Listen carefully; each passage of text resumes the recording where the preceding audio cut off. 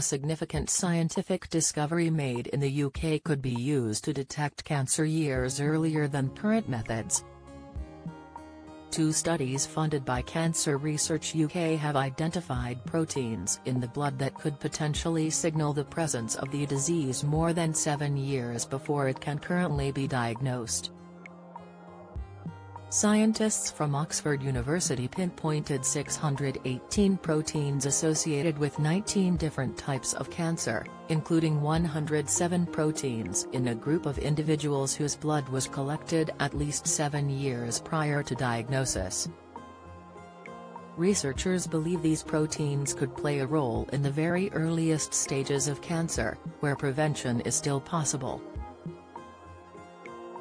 They suggest that some of these proteins could be utilized to detect the serious health condition earlier than is presently achievable.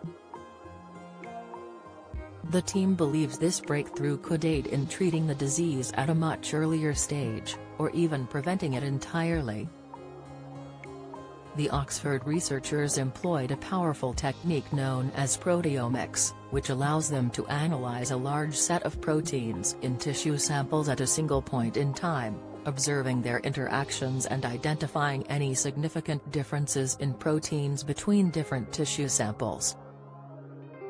In the first study, scientists analyzed blood samples from over 44,000 British individuals, including more than 4,900 people who were later diagnosed with cancer.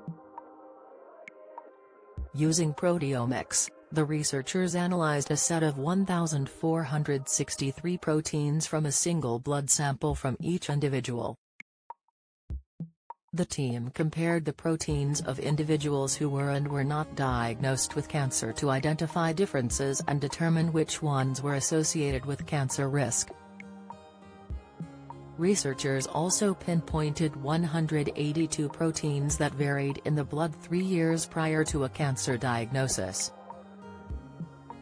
In a second study, the team analyzed genetic data from over 300,000 cancer cases to conduct a deep dive into which blood proteins were implicated in cancer development and could be potential targets for new treatments. They identified 40 proteins in the blood that influenced an individual's risk of developing 9 different types of cancer. While modifying these proteins may increase or decrease the likelihood of someone developing cancer, the researchers also discovered that this could sometimes result in unexpected side effects. However, the team, whose findings were published in the journal Nature Communications, emphasized the need for further research to understand the exact role these proteins play in cancer development. They stated that they also need to determine which proteins are the most reliable for testing, what tests could be developed to detect these proteins, and which drugs could target them. Dr. Karen Papier, joint first author of the first study, said, "To save more lives from cancer, we need to better understand what happens at the earliest stages of the disease." Data from thousands of people with cancer has revealed really exciting insights into how the proteins in our blood can affect our risk of cancer. Join the Daily Record WhatsApp community. Get the latest news sent straight to your messages by joining our WhatsApp community today. You'll receive daily updates on breaking news as well as the top headlines across Scotland. No one will be able to see who is signed up and no one can send messages except the Daily Record team. All you have to do is click here if you're on mobile, select Join Community and you're in. If you're on a desktop, simply scan the QR code above with your phone and click Join Community. We also treat our community members to special offers, promotions, and adverts from us and our partners. If you don't like our community, you can check out anytime you like. To leave our community, click on the name at the top of your screen and choose Exit Group. If you're curious, you can read our privacy notice. Dr. Papier, Senior Nutritional Epidemiologist at Oxford Population Health, said, "Now we need to study these proteins in depth to see which ones could be reliably used for prevention."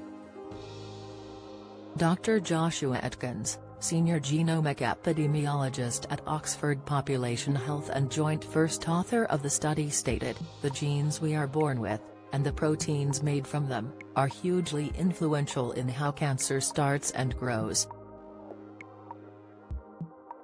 Thanks to the thousands of people who gave blood samples to UK Biobank, we are building a much more comprehensive picture of how genes influence cancer development over many years."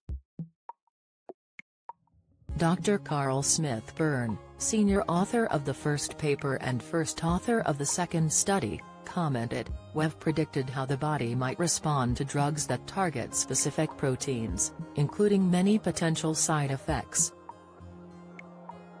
Before any clinical trials take place, we have some early indications of which proteins we might avoid targeting because of unintended side effects." Dr. Smith-Byrne, senior molecular epidemiologist at Oxford Population Health, concluded, "This research brings us closer to being able to prevent cancer with targeted drugs once thought impossible but now much more attainable." Senior author of both studies, Professor Ruth Travis, stated, "To be able to prevent cancer, we need to understand the factors driving the earliest stages of its development. These studies are important because they provide many new clues about the causes and biology of multiple cancers, including insights into what's happening years before a cancer is diagnosed." Adding further, Professor Travis, senior molecular epidemiologist at Oxford Population Health, said, "We now have technology that can look at thousands of proteins across thousands of cancer cases, identifying which proteins have a role in the development of specific cancers, and which might have effects that are common to multiple cancer types."